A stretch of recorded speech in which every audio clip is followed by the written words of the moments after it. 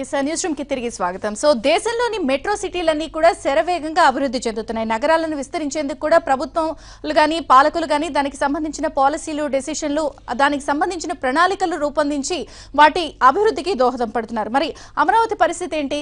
అమరావతిలో నెలకొన్న ప్రతిష్టంభన ఏపీకి ఎలాంటి మైనస్ తీసుకొచ్చే పరిస్థితి కనిపిస్తోంది? ఏపీకి వచ్చే నష్టాలు ఏంటి? వీటిలన్నింటినీ ఎలా చూడాలి? ఏపీలో నెలకొన్న ప్రతిష్టంభన హైదరాబాద్ కి కలిసి వచ్చే పరిస్థితి ఏమన్నా ఉందా? దీనికి రెండింటికి ఇంటర్లింక్ ఏమైనా ఉందా? నిపుణులు ఏం చెప్తున్నారు? పార్టీల మాట ఏమిటి? న్యూస్ రూమ్ లో ప్రధానంగా చర్చిద్దాం. సో రాజకీయ విశ్లేషకులు బడ్డా శ్రీనివాస్ గారు స్టూడియోలో మనతో పాటు జాయిన్ అయ్యారు. సార్, చర్చకు స్వాగతం. ఆర్థిక నిపుణులు పాపారావు గారు కూడా స్టూడియోలో ఉన్నారు.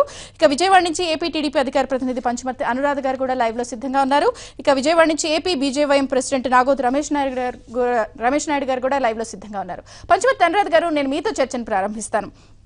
ఒకప్పుడు అమరావతి అంటే ప్రపంచ శ్రేణి నగరంగా భవిష్యత్తులో అభివృద్ధి చెందే పరిస్థితి ఉంది.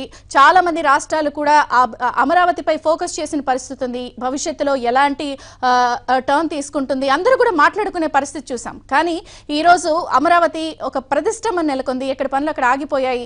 సో ఈ పరిణామాలన్నీ కూడా మరొక పక్క పొరుగు రాష్ట్రమైన తెలంగాణలో హైదరాబాద్ లో అభివృద్ధి వేగంగా జరుగుతోంది. Real estate పుంజుకుంటోంది. అందరూ కూడా ఇన్వెస్టర్స్ అవి ఇన్వెస్ట్ చేయడానికి ఇంట్రెస్ట్ చూపిస్తున్నారు. సో ఈ రెండింటికి ఏమైనా ఇంటర్లింక్ ఉందని మీరు అనుకుంటున్నారా? మొత్తం పరిస్థితిని మీరు ఎలా విశ్లేషిస్తారు?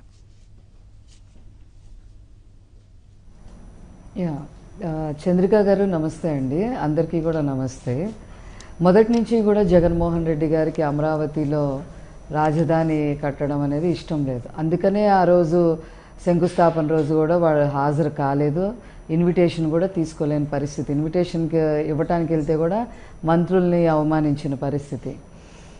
ఏదో అడవుల్లో పెడదామని చెప్పి అనుకున్నారో అది వాళ్ళకి కుదరలేదు. తర్వాత దాని మీద కేసులు వేయటము, అరటి తోటలు అక్కడున్న అరటి తోటలు తగలబెట్టడము, ఎవరైతే తగలబెట్టారో ఇప్పుడు వారికి బాపట్ల ఎంపీ సీటు కూడా ఇచ్చినట్టున్నారు, ఇచ్చి గెలిపించారు కదా.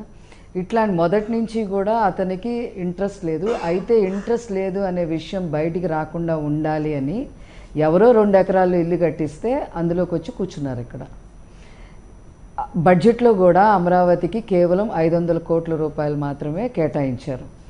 సరే, ఈ రివైజ్డ్ ఎస్టిమేట్ లో 500 నుంచి 50 కోట్లకి కుదించారు. అనురాధ గారు, రివైజ్డ్ ఎస్టిమేట్ లో ఇప్పుడు 500 కూడా కాదు, 500 నుంచి 50 కోట్లకి దాన్ని కుదించారు రివైజ్డ్ ఎస్టిమేట్ లో. అంటే ఇంకా తగ్గించేశారు. పులివెందులకి 100 కోట్లు ఇచ్చి పులివెందులకి 100 కోట్లు ఇచ్చి ఆఖరికి అమరావతికి ఈ వజాన్ని తీసుకొచ్చారంటే వాళ్ళని ఏమనాలండి. అండ్ మోర్ ఓవర్ హైదరాబాద్లో అక్కడ రియల్ ఎస్టేట్ పెరుగుతుందంటే పెరగటానికి మేమేమి దానికి నెగిటివిటీ కాదు. కొత్త రాజధానిని మేము చేసుకోలేకపోవటం వల్ల ఇక్కడ ఉన్న కంపెనీలందరినీ కూడా వీళ్ళు బెదరేసి ఎమ్మెల్యేలందరూ కూడా విచ్చలవిడిగా బిహేవ్ చేయటం వల్ల ఎవరి కాళ్ళు కూడా ఈవెన్ సాఫ్ట్వేర్ కంపెనీస్తో సహా అన్నీ కూడా హైదరాబాద్ వెళ్ళిపోయినాయి. గత 2 రోజులుగా నేను సాక్ష్యాలతో బయట పెడతాను. వైజాగ్లో ఉన్న వ్యాపారవేత్తల్ని అక్కడ ఉన్న ఒక మినిస్టర్, వైసీపీ మినిస్టరు 50 లక్షల దాకా వసూలు చేశాడు. అక్కడున్న బ్రాండిక్స్ కంపెనీ 20,000 మంది మహిళలు పనిచేస్తున్న చోట అక్కడ కూడా వెళ్ళి ఒక మినిస్టర్ బెదిరిస్తుంటే ఏం చేయాలో అర్థం కావట్లే వాళ్ళకి. ఇవన్నీ కూడా బయటకు వస్తాయి, వీడియోలతో సహా బయటకు వస్తాయి, అన్నీ కూడా బయట పెడతాం. ఏదేమైనప్పటికీ కూడా రాజధాని అంటే మేము అనుకున్నది ఏంటి అంటే సింపుల్గా చంద్రబాబు నాయుడు గారు అనుకుంది ఏంటి అంటే 35 లక్షల మంది అక్కడ ఉండాలి, 20 లక్షల మందికి ఉపాధి లభించాలి, ఎకనామిక్ గ్రోత్ అనేది రాజధాని నుంచే రావాలి, 13 జిల్లాలకు సంబంధించిన ప్రజలందరూ కూడా ఇక్కడ నివాసం ఉండాలి, వాళ్ళకి ఆ కనెక్టివిటీ, మెంటల్ కనెక్టివిటీ కూడా రావాలి అని చెప్పి చేసిన దానికి శుభ్రంగా వడ్డించిన విస్తరది. చంద్రబాబు నాయుడు గారిని నమ్మి 34,000 ఎకరాలు రైతులు ఇస్తే మరి ఈరోజు దాన్ని చక్కగా చేసే ప్రయత్నం చేయకుండా అంత ఎవ్రీథింగ్ ఈజ్ రెడీ. ఆల్రెడీ 15,000 కోట్ల రూపాయల పనులు జరుగుతున్నాయి ఎలక్షన్ ముందు నాటికి. ఫస్ట్ ఫేజ్ కింద 51,000 కోట్లు పనులు మొదలు పెట్టడం జరిగింది. ఇంతకు ముందు ప్రతిపక్షంలో ఉన్నప్పుడు వరల్డ్ బ్యాంక్కి లెటర్లు రాశారు. ఇప్పుడు ఆ లెటర్లన్నీ కూడా పనికొచ్చి ఇప్పుడు ఏమైంది, వరల్డ్ బ్యాంక్ 2,100 కోట్లు వెనక్కి తీసుకుంది. అలాగే ఏషియన్ బ్యాంక్స్ ఏఐఐబి వాళ్ళు కూడా 1,300 కోట్లు ఇస్తామని చెప్పి వెనక్కి తీసుకున్నారు. అన్నిటికీ మించి మేడం అసలు ఎంత బాధాకరం అంటే ఒక బీసీగా నాకు కూడా ఎంత బాధగా ఉందంటే అసలు రాజధాని అంటే అసలు అక్కడ ఉన్న కాన్స్టిట్యున్సీలు ఎవరి madam? Thullur SC constituency, Mangalagiri BC constituency, ఇటు వచ్చి గుంటూరు వెస్ట్ వచ్చి మళ్ళీ మైనారిటీ కాన్స్టిట్యున్సీ, అటు వచ్చి నందిగామ ఎస్సీ కాన్స్టిట్యున్సీ, ఇక్కడ విజయవాడ వెస్ట్ అమరావతికి ఆనుకున్న Vijayawada west minority constituency. ఎస్సీస్ BCs మైనారిటీలు పొట్ట కొట్టారు కదా, వాళ్ళని అన్ని రకాలుగా నాశనం చేసేసారు. ఇది ఏం ప్రభుత్వం అండి? ఏం ప్రభుత్వం అండి ఈ ప్రభుత్వం అసలు? అన్ని అక్కడ ఎంతో హోప్ఫుల్గా ఉండి ఎస్సీ బీసీ మైనారిటీలు ఎవరైనా రైతులు సంబంధించిన వాళ్ళందరూ రైతులు కాస్త ల్యాండ్స్ పెరుగుతున్నాయి, కాస్త మా జీవితాలు బాగుపడతాయి అని అనుకునే తరుణంలో ఈ రకంగా జగన్మోహన్ రెడ్డి చేశారు అని అంటే అసలు ఏమనాలో కూడా అర్థం కావట్లా. కనీసం ఇప్పుడు ఇట్ ఈస్ మ్యాండేటరీ ఏంటి, ఖచ్చితంగా రాజధాని అమరావతినే ఉండాలి. ఈరోజు జగన్ కోర్టు కేసులు కూడా ఇక్కడ హైకోర్టులో ఇక్కడ వాదించే పరిస్థితి ఉంది. ఇక్కడ ఈ రకంగా మరి ఎక్కడైతే చంద్రబాబు నాయుడు గారిని దుమ్మెత్తి పోస్తున్నారో ఆ సెక్రటేరియట్ ఆ అసెంబ్లీ భవనాలు కట్టింది కూడా చంద్రబాబు నాయుడు గారే. క్వార్టర్స్ కానీ ఏవి కానీ అన్నీ కూడా ఒక ఆయన కట్టుకున్న 2 ఎకరాల ఇల్లు ఎవరో స్పాన్సర్ చేసి కట్టించిన ఇల్లు 4.5 ఏళ్ళు పట్టింది, చివరి 3 నెలల్లో వచ్చి గృహప్రవేశం చేశాడు ఆయన. అలాంటిది యుద్ధ ప్రాతిపదికన ఎక్కడా కూడా కాంప్రమైజ్ అవ్వకుండా క్వాలిటీగా అన్నీ కూడా ఒక పక్క గవర్నమెంట్ ఆఫీసర్స్కి కానీ ఎమ్మెల్యేస్ కానీ ఎంపీలకు కానీ అందరికీ కూడా హౌసింగ్ సదుపాయం, అట్లాగే జడ్జెస్ కానీ లాయర్స్ కానీ హైకోర్టు ఎన్నో కోట్లు పెట్టి హైకోర్టు కూడా నిర్మించి ఈ రకంగా చేస్తే ఏదో జరిగిందని చెప్తా ఉంటారు, ఏం జరిగిందో చెప్పరు. First cadre, second cadre, third cadre, fourth cadre అందరినీ అడిగారు గవర్నమెంట్లో ఎంప్లాయీస్ని, ఏదన్నా ఉంటే చెప్పండి, వెతకండి. అంటే మీరు అనేది ఏంటంటే అభివృద్ధి అనేది ఒక ఇంటర్లింక్డ్ యాక్టివిటీ కాబట్టి ఒక ప్రభుత్వానికి పరోక్షంగా గానీ ప్రత్యక్షంగా గానీ ఏదైనా ఆదాయం జరగాలి అంటే ఒక యాక్టివిటీ జరగాలి. అది ఏదైనా సరే ఆ యాక్టివిటీ జరిగినప్పుడు రాష్ట్రానికి 100% జరగాలి మేడం. ఇప్పుడు హైదరాబాద్ అదే కదా మేడం. హైదరాబాద్ లో ఆ రోజు చంద్రబాబు నాయుడు గారు సైబరాబాద్ నిర్మించబట్టే కదా ఈ రోజు సాఫ్ట్వేర్ అక్కడ బోల్డ్ మంది ఉద్యోగాలు చేసుకుంటూ వాళ్ళు కట్టే ట్యాక్సెస్ ఇప్పుడు మాక్సిమం రెవెన్యూ హైదరాబాద్ నుంచే కదా. ఈ రోజు కాళేశ్వరం ప్రాజెక్టు మరి అన్ని వేల కోట్లు కరెంటు ఖర్చు అవుతున్నా సరే వాళ్ళు తీసుకున్నారు, ఎందుకంటే డబ్బులు బాగా ఉన్నాయి, డబ్బులు వస్తున్నాయి, వాళ్ళకి ఆ డబ్బులు ఏం చేసుకోవాలో అర్థం కావట్లేదు. మాక్సిమం రెవెన్యూ హైదరాబాద్ నుంచే వస్తుంది. ఆ సంపద సృష్టించిందంతా కూడా ఆ రోజు చంద్రబాబు నాయుడు గారే. అదే విధంగా ఇక్కడ కూడా సంపద సృష్టించాలి అనే ఆలోచన విధానంతో చేస్తే దాన్ని సానుకూలంగా స్పందించి ఇంకా బాగా చంద్రబాబు నాయుడు గారి కన్నా ఇంకా బాగా ఏదన్నా ప్లాన్ వేసి చెయ్యాలి అనే ఆలోచన విధానం పెట్టుకోకుండా ఈ రకంగా దాన్ని నిర్వీర్యం చేసి అక్కడ ఉన్న ఎస్సీ బీసీ మైనారిటీలు అందరినీ కూడా సర్వనాశనం చేసి వీళ్ళు ఏం మూట కట్టుకుంటుంది ఈ ప్రభుత్వం?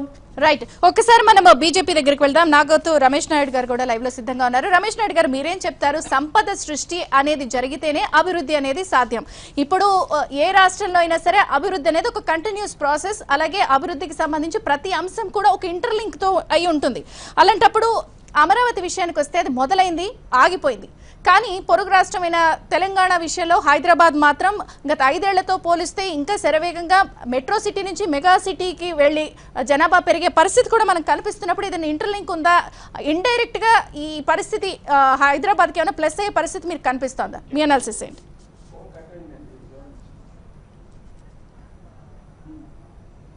రైట్, మనకి చిన్న audio issue ఉన్నట్టుందిగా. So financial expert ఆర్థిక నిపుణులు పాపారావు గారు కూడా మనతో పాటు ఉన్నారు. సో పాపారావు గారు మీరేం చెప్తారు? దేశంలో రియల్ ఎస్టేట్ రంగం లేకపోతే ఎప్పుడైనా సరే ఒక రాష్ట్రంలో ఒక అభివృద్ధికి సంబంధించిన 2 అంశాలు ఉంటాయి. ఒక ఆర్థిక మాంద్యం కొనసాగిన టైంలో కూడా 2 రకాల ఇన్వెస్ట్మెంట్లు చేస్తారు ఎవరైనా సరే. ఒకటి రియల్ ఎస్టేట్, ఇంకొకటి బంగారం. సో ఇప్పుడున్న కండిషన్లో బంగారానికి సంబంధించి ట్యాక్సెస్ అవి ఎక్స్ట్రా పెంచడం ఇవన్నీ జరిగితే మేజర్ నెక్స్ట్ ఉన్న ఆప్షన్ రియల్ ఎస్టేట్. కానీ ఇప్పుడు ఏపీలో ఉన్న పరిస్థితి చూస్తే అక్కడ అలాంటి పరిస్థితి ఏమీ లేదు. ఒక ప్రతిష్టంభన కొనసాగుతోంది, ఎక్కడ పనులు అక్కడ ఆగిపోయాయి. ఇలాంటి టైంలో అందరి చూపు ఇటు హైదరాబాద్ ఉంది. అంటే గత 5 ఏళ్లతో పోలిస్తే రియల్ ఎస్టేట్ రంగం అనేది హైదరాబాద్లో 20 నుంచి 30% చాలా గణనీయంగా పెరిగింది. ఇది ఎందుకు జరిగింది ఏంటి? మీరు ఒక ఆర్థిక నిపుణులుగా మీరు చెప్తున్న కారణాలు ఏంటి? అంటే రియల్ ఎస్టేట్ పెరిగిందనే దాని దగ్గరే నా నమ్మకం లేదు. నా దగ్గర డేటా ఉంది కాబట్టి సరే మీ దగ్గర డేటా ఉంటే వింటాను. ఒకటి ఓవరాల్గా ఏంటంటే మీరు చెప్పినటువంటి బంగారం రియల్ ఎస్టేట్, బంగారం ఎటుకుడి దెబ్బతింది, రేటు కూడా విపరీతంగా పెరగటం వల్ల కొనుగోలు శక్తి ఎందుకులే ఇప్పుడు బంగారం is not a productive asset అనేది పక్కన పెడుతున్నారు. అట్లా ఇన్వెస్ట్మెంట్కి వద్దులేమని. కానీ ఇప్పుడు కొంటున్నారు మళ్ళీ అంత రేట్లో కూడా కొంత. రెండోది రియల్ ఎస్టేట్ దెబ్బతింది. ఈ రెండు ఏంటి, ఫిజికల్ అసెట్స్ అంటాం వీటిని, భౌతికమైన అసెట్స్ కళ్ళకి కనపడేవి. అంటే ఈక్విటీ మార్కెట్స్లోని షేర్ మార్కెట్లో కాగితాలు, సర్టిఫికెట్ ఇచ్చి కాగితం, ఇది కాగితం మళ్ళీ తీసుకొస్తే నీకు అప్పుడు ఎంత వాల్యూ ఎంత ఇస్తామని చెప్పేది ఊహాజనితమైంది కాకుండా ఒక రియల్ అసెట్ కనపడుతుంది మనకి. కానీ ఈ రియల్ అసెట్స్ దెబ్బతింటం మొదలుపెట్టింది. సరే ఇప్పుడు షేర్ మార్కెట్ కూడా తోపాటు ఇది రియల్ ఎస్టేట్ కూడా దెబ్బతిందంటారు కదా, చెప్తా డేటా. చెప్పే ముందు రియల్ అసెట్స్ ఎక్కడ దెబ్బతిన్నాయి, అసలు బంగారం ఎప్పుడు దెబ్బతింది? అంటే బంగారం అని పాయింట్ కాకపోయినా కూడా ఎందుకు హైదరాబాద్ పై అంత ఇన్వెస్టర్స్ ఇంకా మక్కువ చూపిస్తున్నారు? ఎందుకు ఆ దేశంలో పొరుగు రాష్ట్రం అక్కడ ఉంది, అక్కడ పరిస్థితి అలా ఉంది, కానీ హైదరాబాద్ లో ఒక దశలో ఆగిపోతుంది అనుకున్నది కూడా ఇంకా ఇంకా పుంజుకుని మెట్రో నుంచి మెగా సిటీకి వెళ్ళిపోయే పరిస్థితి కనిపిస్తోంది. ఇప్పుడు పరిస్థితి చూస్తే మీకు ఓవరాల్గా హైదరాబాద్లో ఉన్న ఇదేంటంటే, హైదరాబాద్లో కంపారిటివ్గా ఇతర మెట్రో సిటీలతో ల్యాండ్ వాల్యూ చాలా తక్కువ. బాంబే లాంటి చోట్లతో పోలిస్తే హైలీ అఫోర్డబుల్ ఏరియా. హైదరాబాద్లో కొంటాం, బాంబేలో కొనదలుచుకున్న వాళ్ళకి హైదరాబాద్లో కొనుక్కుంటే వాళ్ళకి అది భూతల స్వర్గమే, అంత చోట వస్తుంది, అంత స్థలం వస్తుంది కావాలంటే. కాబట్టి అదొకటి. అట్లాగే ఏంటంటే overall there is software industry ఉండటం వల్ల కానివ్వండి, సర్వీస్ ఇండస్ట్రీ ఎక్కువ ఉంది. ఇండస్ట్రియల్ సిటీ కాదు, ఇండస్ట్రియల్ సిటీస్ దెబ్బతింటున్నాయి. ఇప్పుడు గుర్గావ్ లాంటివి దెబ్బతినబోతున్నాయి. ఎందుకంటే మెట్రో ఆటోమొబైల్ సెక్టర్ అన్ని మూతపట్టంగా దెబ్బతింటం అన్నీ జరుగుతున్నాయి. దానిలో కూడా వచ్చే 5 సంవత్సరాల కాలంలో సాఫ్ట్వేర్ ఇండస్ట్రీలో ఒక 5 లక్షల దాకా ఉద్యోగాలు ఇంకా వస్తాయనేది అంచనాలు ఉన్నాయి. అంటే కొత్త సాఫ్ట్వేర్ ఏరియాస్ ఉన్నాయి. ఇది క్లౌడ్ టెక్నాలజీలోనూ, లేకపోతే డేటా అనాలిసిస్ అనలిటిక్స్లోనూ, లేకపోతే ఆర్టిఫిషియల్ ఇంటెలిజెన్స్లోనూ, వీటిలో ట్రైన్డ్ పీపుల్ దొరకాలే కానీ 5 లక్షల ఉద్యోగాలు వస్తాయి అనేది కోకాపేట సెంటర్గా ఈ మధ్య వచ్చిన వార్తల ప్రకారం. కోకాపేట సెంటర్గా గవర్నమెంట్ భూములు ఉన్నాయి కాబట్టి అక్కడ పెద్ద సాఫ్ట్వేర్ హబ్ను ఒకదాన్ని చాలా పెద్ద ఎత్తున అక్కడ, అంటే ఆల్రెడీ ఇప్పుడు ఉన్న జాబ్స్, సాఫ్ట్వేర్ జాబ్స్ ఒక 5.5 lakhs దాకా ఉన్నాయి అనేది. సుమారు మళ్ళీ 5 lakhs అంటే ఆల్మోస్ట్ డబుల్ స్ట్రెంత్ అవుతుంది. ఇది theory, I'm not trusting it, కానీ చెప్తున్నాం ఉన్న మాట. అది ఇది అనుకుంటున్నది. పత్రికల్లో వస్తున్న వార్తలు కూడా కొన్ని పత్రికల్లో, పైనీర్ లాంటి పత్రికలు స్పష్టంగా ఇస్తున్నాయి.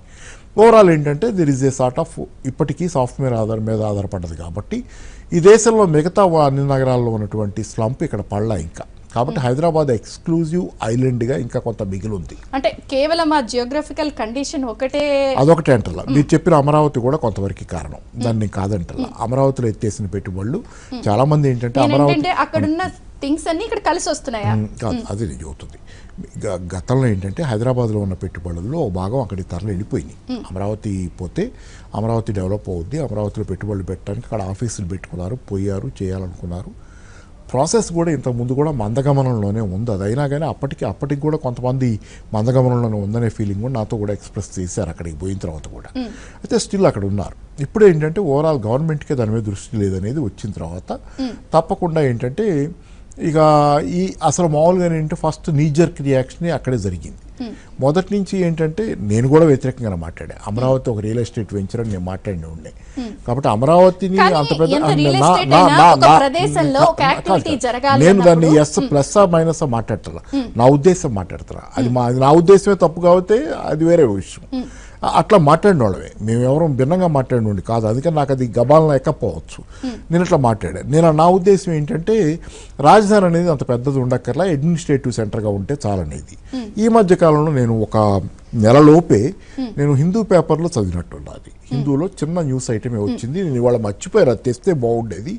వాషింగ్టన్ DC నగర నిర్మాణాలు పార్టిసిపేట్ చేసిన ఆర్కిటెక్ట్ ఒక ఆయన, చాలా గ్లోబల్గా రెనౌండ్ ఆర్కిటెక్ట్. ఆయన క్యాపిటల్ సిటీ ఎక్కడ ఏది పెద్దది అవసరం లేదు, అవ్వాల్సిన అవసరం లేదు, దానికి అడ్మినిస్ట్రేటివ్ ఇన్ఫ్రాస్ట్రక్చర్ సరిగ్గా ఉంటే చాలు, కల్చరల్ హెరిటేజ్ అనేది దానికి వస్తే చాలని చెప్పాడు ఆయన. వాషింగ్టన్ DC అలాంటిది. కానీ అమెరికాకి అసలు కీలకమైన గుండెకాయ లాంటి నగరం ఏంటి? చాలామంది అమెరికా రాజధాని అనుకుని న్యూయార్క్, అమెరికా రాజధాని న్యూయార్క్ కాదు, వాషింగ్టన్ DC. వాషింగ్టన్ DC చాలా చిన్నది. అందుకని ఏంటంటే ఆ లెక్కల్లో ఉండేవాడిని నేను. అమరావతి కూడా అంత ఎత్తున అక్కర్లేదు మనకి, ఒక అడ్మినిస్ట్రేటివ్ రాజధాని చాలు, డీసెంట్రలైజ్ డెవలప్మెంట్ ఆంధ్రప్రదేశ్ చెప్తుండేవాడిని నేను. ఇట్లా ఉండేది. సరే అదేదైనా కానీ జగన్ కూడా ఏంటంటే మొదటి నుంచి జగన్ చెప్పిన దానిలో కూడా జగన్ కూడా ఏంటంటే అమరావతిలో ఏం తెస్తున్నా ఇది ఉండదు అన్ని అవసరం లేదు, దాన్ని వాళ్ళు కూడా ఇంకొక పాయింట్ మిమ్మల్ని అడుగుతాను.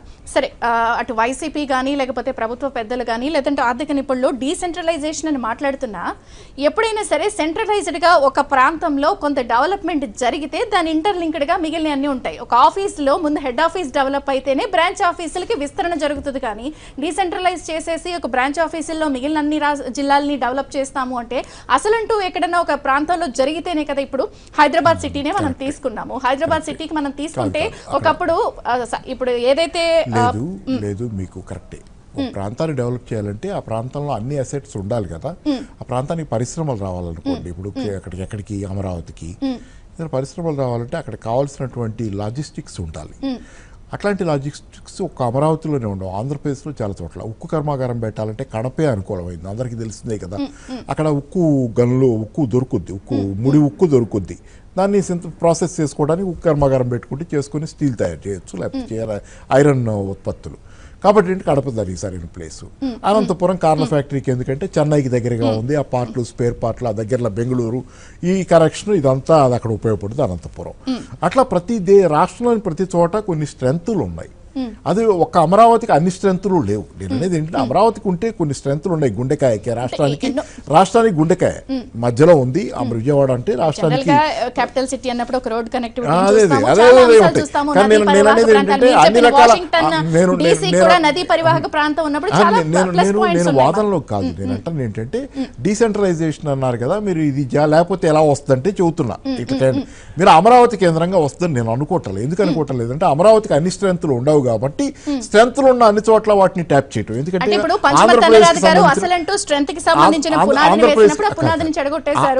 అది సరేలేండి, దాని గురించి నేను పెద్ద వాదించట్లేదు మీతో. ఇప్పుడు ఈ గవర్నమెంట్ వచ్చిన తర్వాత అక్కడ పెట్టుబడులు లేవని కూడా చెబుతున్నాగా నేను. మీరు అన్నదాన్ని నేనేం ఖండించట్లా. కాకపోతే నా అభిప్రాయం చెబుతున్నా, అది అభిప్రాయంతో మ్యాచ్ అయితే దానికి అది వేరే విషయం, అది పూర్తిగా. అందుకని ఏంటంటే ఇక్కడ దానికి సంబంధించినంత వరకు వాళ్ళ దృష్టి వేరే ఉంది. ఆ దృష్టి అలాంటిది అనేది ఇక ముందు కూడా చూడబోతాం కదా, చూస్తాం. కాబట్టి అది జరిగిన తర్వాత ఏంటంటే అమరావతి మీద అటెన్షన్ తక్కువ అది డ్యామేజ్ అని కాదని వాళ్ళు అంటున్నారు, డ్యామేజ్ అని కొంతమంది అంటున్నారు. శ్రీనివాస్ గారు మీరేం చెప్తారు? ఒకసారి మీ పాయింట్ నాకు అర్థమైంది. బండా శ్రీనివాస్ గారు మీరేం చెప్తారు? రెండు రాష్ట్రాలు విడిపోయినప్పుడు ఏం జరిగిందంటే చాలా వరకు రియల్ ఎస్టేట్ పరంగా హైదరాబాద్ విషయంలో ఒక నెగిటివిటీ మనం విన్నాం. ఇదంతా పడిపోతుంది, లేకపోతే ఒక నెగిటివ్ రూమర్ అనేది ఎక్కువ శాతం అంతా తరలి వెళ్ళిపోతుంది. దట్టు అమరావతిలో ఒక హ్యాపెనింగ్ స్టార్ట్ అయ్యాక అక్కడ పునాది పడిన తర్వాత చాలా సంస్థలు అక్కడికి వెళ్ళడం, ఏదో ఒక జరుగుతోంది, దేశం అంతా కూడా అటు దృష్టి ఆకర్షించడం, ఏదో జరగబోతోంది, ఒక హ్యాపెనింగ్ జరుగుతోంది అనే అందరూ మాట్లాడుకుంటున్న టైంలో ఇప్పుడు ఎక్కడక్కడ ఆగిపోయినాయి. సేమ్ టైం ఇక్కడ చూస్తే అంతా కూడా మళ్ళీ సీన్ రివర్స్ అయ్యి అనుకున్నది రెట్టించిన ఉత్సాహంతో ఇక్కడ మళ్ళీ పరిస్థితి దూసుకెళ్తున్న డైరెక్షన్ మనకు కనిపిస్తుంది. అంటే ఏపీలో తీసుకుంటున్న డెసిషన్స్ అన్నీ కూడా ఇక్కడ హైదరాబాద్కి ఏమైనా కలిసి వస్తున్నాయని మీరు అనుకుంటున్నారా? ఒకటి మీరే రూమర్ అన్నారు కాబట్టి నాకు బాధ్యత తగ్గిపోయింది. రూమర్ నిజం కావచ్చు, నిజం కాకపోవచ్చు. ఇదొకటే కాదండి, అసలు తెలంగాణ అంధకార బంధురం అయిపోతుందని కూడా అన్నారు రాష్ట్ర విభజనప్పుడు. కానీ ఫ్యాక్ట్ అదే కదా. ఇప్పుడు సమస్యల్లో ఏంటంటే ఏ రాజకీయ నిర్ణయంలో అయినండి ప్లస్ అండ్ మైనస్ పాయింట్ ఉంటాయి. ఫలితాల్లో కూడా ప్లస్ అండ్ మైనస్ ఉంటుంది. చంద్రబాబు నాయుడు గారు ఏంటంటే రాష్ట్రం విడిపోయినప్పుడు నిజంగా ఇక్కడ రాజధాని అంటే ఏం లేదు. ఇక్కడ హైదరాబాద్ వీళ్ళకి వదిలేసి పోయిన తర్వాత అక్కడ రాజధాని లేదు. అందరూ రాజధాని నిర్మాణాన్ని ఆయన ఫస్ట్ ప్రియారిటీ కింద ప్రాధాన్యత కింద పెట్టుకున్నారు.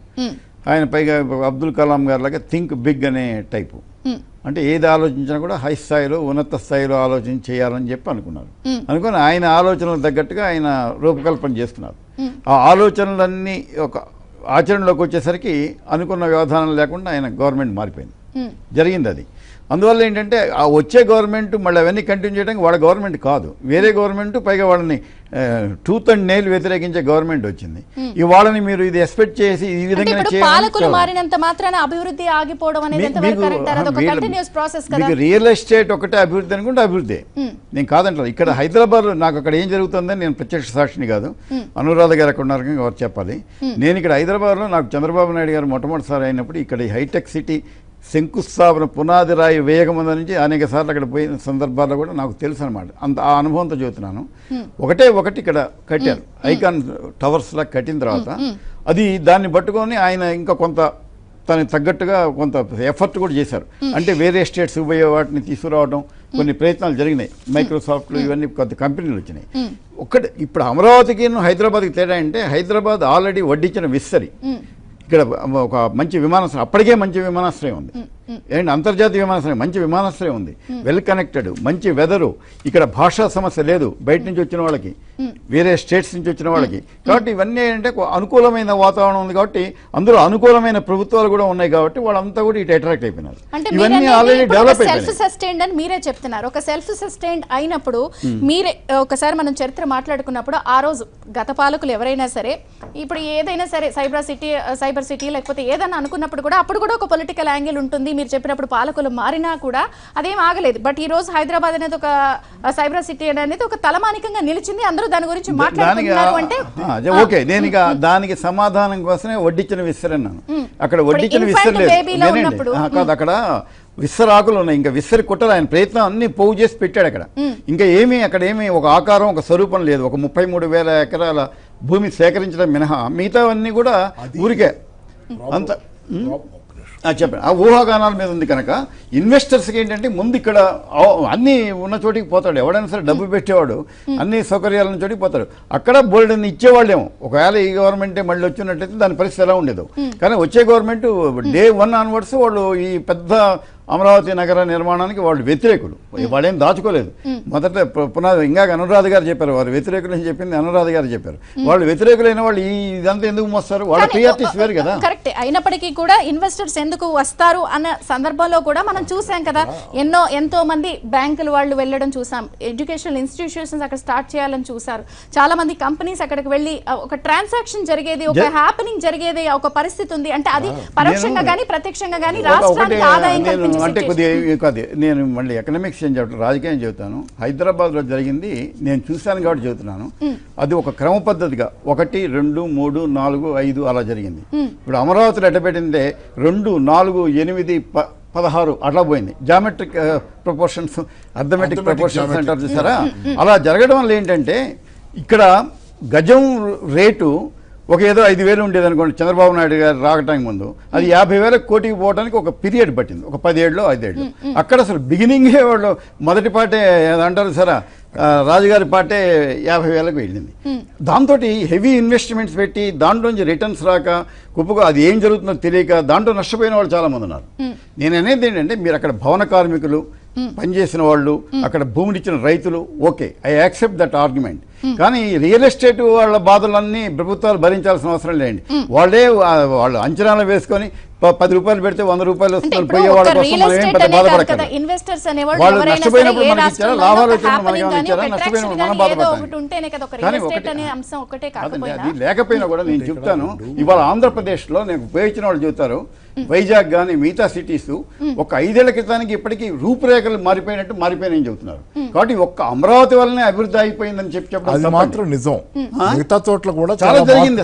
కాబట్టి ఏంటంటే రియల్ ఎస్టేట్ ఏదో దెబ్బతిన్నది, హైదరాబాద్ పోయిందని మనం బాధపడాల్సిన మీరు చెప్పిన లెక్క ప్రకారమే చూసినా కూడా బట్ పుంజుకునే విధానంలో అనేది కూడా కొంత శాతం పడిపోయింది కదా. రిజిస్ట్రేషన్ చిన్న విరామం తీసుకున్న తర్వాత పాపారావు గారితో మాట్లాడదాం. సేమ్ టైం నాగోత్ రమేష్ నాయుడు గారితో కూడా ఒకసారి మనం బీజేపీ వాయిస్ తీసుకునే ప్రయత్నం చేద్దాం. చూస్తూనే ఉండండి.